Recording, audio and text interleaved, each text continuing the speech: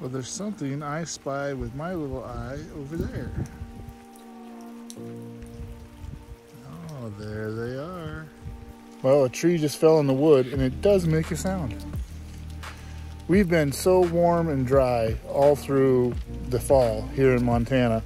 And we finally, as you can hear, we got some rain and cool weather. So what we have, this is Pholiota populnea, or the destructive pholiota. It's a saprophyte, which means it feeds on dead wood.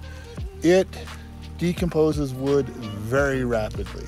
So this cottonwood snag is not long for this world. First thing you'll notice on the destructive pholiota is this kind of this shaggy cap with these filaments that are kind of almost like it's peeling off. They're large mushrooms, as you can see by my finger here.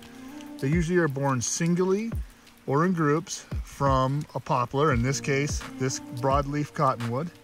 And we're gonna look underneath at the gills and you'll see kind of those creamy colored gills. And the stipe is also shaggy, if you can get a look at that. First thing anyone asks me about mushrooms when they see them, can I eat it? You know, they just gotta stuff something in their mouth.